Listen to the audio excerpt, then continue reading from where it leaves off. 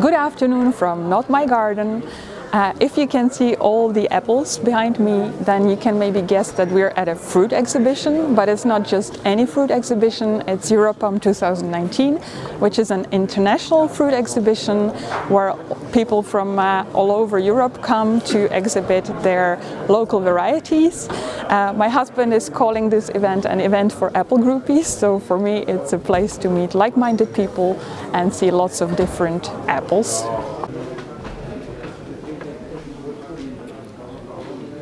I'm here with Paul van Laar from the Belgian National Orchard Association, which is this year organizing this exhibition. And can you please tell us something about the history of the exhibition?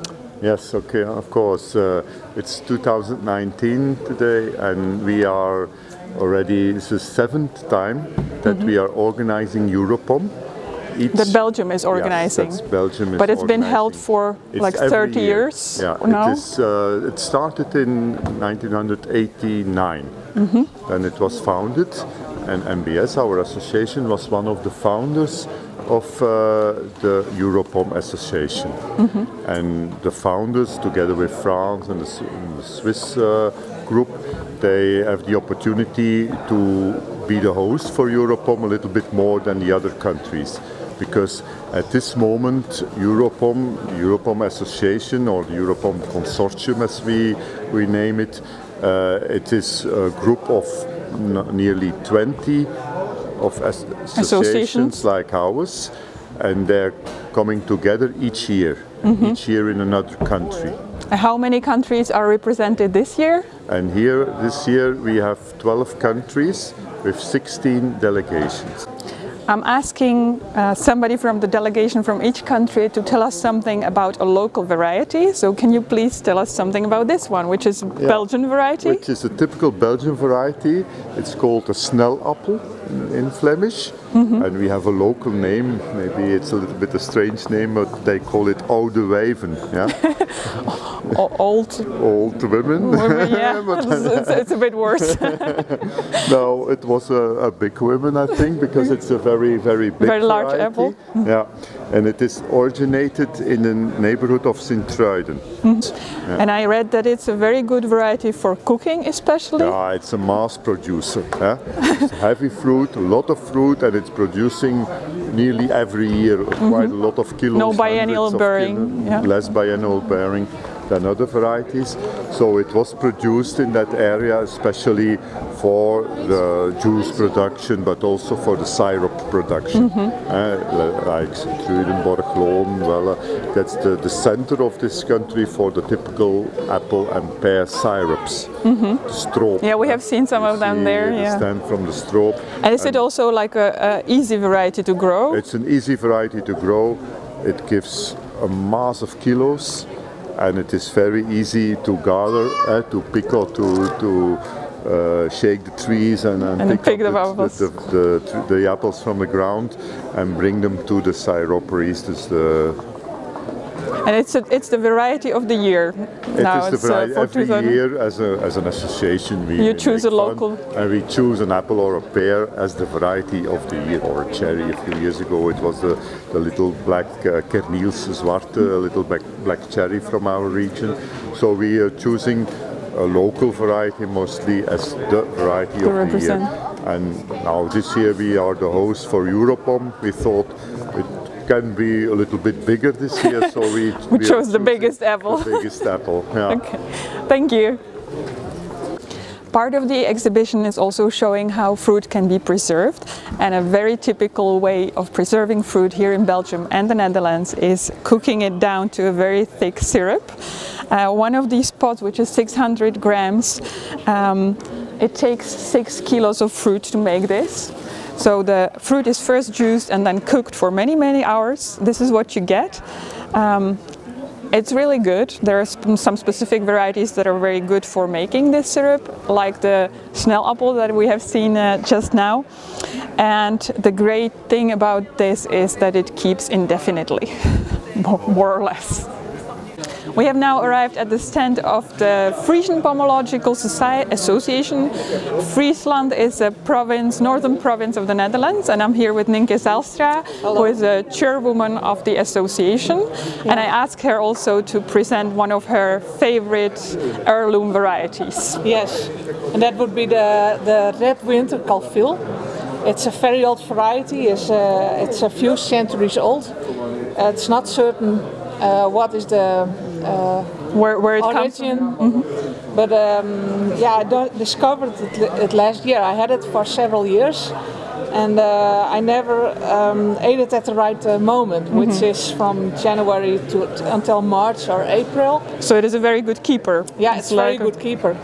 And then most of the apples were gone, or they become very sweet, and I like the apples a little bit with acid with a good, in it. with a good balance of sweet and acid. Yeah, and aroma. And I tasted some, and then I discovered this one, and it was juicy, and the structure was very nice, and the aroma was very nice, and yeah, it's.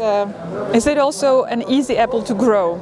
Like, is it? Yeah, I have the tree on a small rootstock, a slow-growing rootstock, M26, and I have no problems with it on my.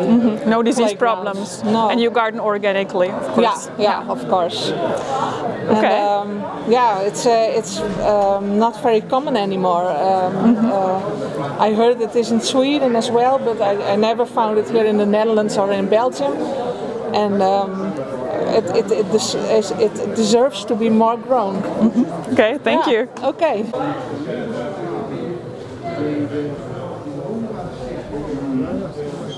We have now arrived at my favorite stand, which is the stand of the Czech Republic. Admittedly, I'm a little biased because Czech Republic is where I myself come from, but there's another reason I love this stand, and that's because unlike in most of the others, you can actually taste almost all of the varieties that are on display. The Czechs have not only brought heirloom varieties, which are on the other side, but also a lot of modern scab-resistant varieties that have been bred in the recent years in the Czech Republic. And I found a new favorite apple, which I want to show you.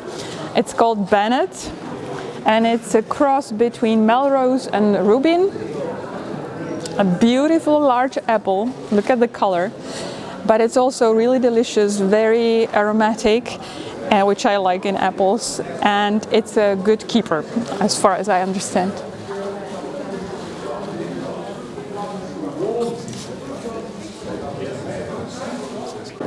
But there are also old heirloom varieties on display, and I asked Kateřina Štrosová to introduce one of them to us. Hello, I am working for Czech Union of Nature Conservation, and I would like to present you one old Czech variety. The variety called Panenské české. Which is something like virgin Czech apple? Exactly. This is the nice red apple, and this apple was very common on the Christmas table. And this apple sometimes have only 4 seeds inside. Usually apples have 5 seeds, and people were used to find their destiny for the next year. Okay. So, destiny. which one we can choose? Choose one. Okay, that's nerve-wracking. This one is a beautiful one. Okay, we will try. So it's like good luck to find 5 seeds and bad luck to find 4 seeds. Okay. But it's not Christmas, so so it does not count. it's just to try. Oh, there are 5, right? Oh, is it like yes. it's a little star? But one is smaller. No, I will take it. Good luck for me. Thank you. Okay. And you can taste also if you want. It's nice juicy apple. It's very good for transport. The apple is not, if it is harmed, it can sustain the pressure. So you can transport it without any damage.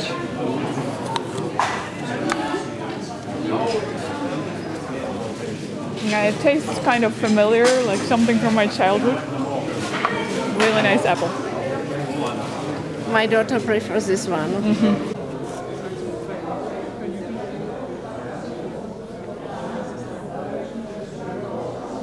This is the stand of the French delegation, and they have brought varieties from one conservation orchard, and they're mainly local heirloom varieties from the Alsace region. And I have asked also here whether they would introduce one of the typical local varieties. So can you tell us something about the apple? Das sind bei uns die Christkindler, die man putzen muss oder reiben, nicht? Um sie schön glänzend zu machen. Das ist einer der richtig elsässischen Äpfel. Den hat man früher, meine Eltern noch und meine Großeltern hauptsächlich, an den Tannenbaum gemacht, um den Tannenbaum zu zieren. Am Platz von den Glocken, die man heute dranhängt.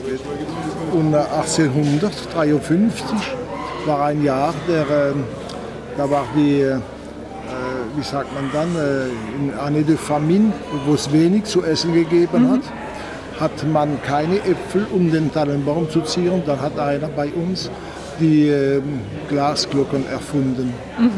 Von seither ziert man den Tannenbaum mit Glaskugel. Aber heute kommen viele Schullehrer und wollen ihr Tannenbaum zieren mit Äpfeln, um den Kindern zu zeigen. Es ist ein sehr schönes Apfel. Sehr schöne Farbe, ja, und sehr glänzend. Ja. Dankeschön. Ja, bitte.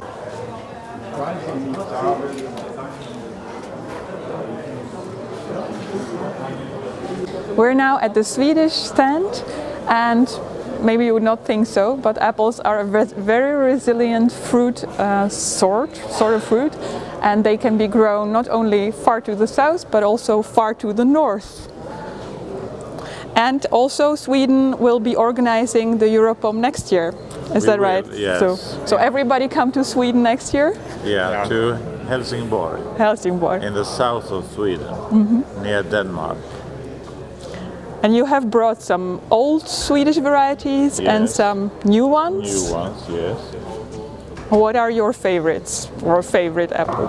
A favorite apple, it's very common in Sweden.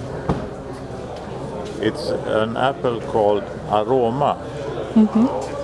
Is it an aromatic apple? Yes, it is, yes. And it's aromatic until, well, January, February. So it keeps well? Keeps well, yes. You can save it. And is it easy to grow? Is it a healthy tree? Yeah, it's rather healthy. The crop comes every year. No biennial cropping. No. Good. No. And it's made in the south of Sweden. This is Sweden.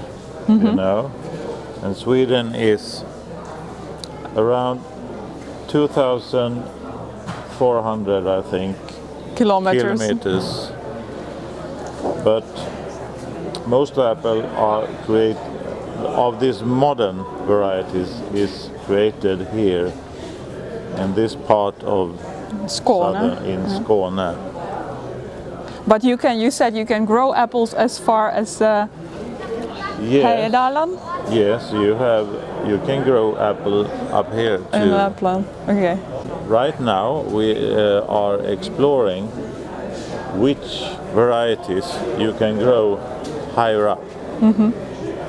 So we have members in our organization working with apples, testing them how hardy they are, how high up. And in the south of Skåne, we call it Zone 1.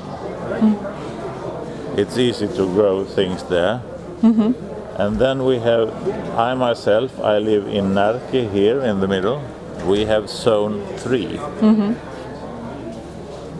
And Lapland is what zone? It's Zone 7 and 8. Okay. And in Zone 7 you can, this year, they produced 50 different varieties. And that's amazing. That's amazing, yes. And they were all very healthy and nice. You said you don't have any insect problems and disease problems up north. No, at least not yet. If people didn't have any apple trees in so the there were north, no problems. perhaps there were no. And if everyone starts to grow apple trees, perhaps there will problems will arrive with fungi and insects in the future. We don't know, but now they are none. Okay, thank you. There's also a fun event. There was a apple tart baking competition, which is now being judged by somebody I'm told won the Belgian Bake Off or something. So we will take a peek.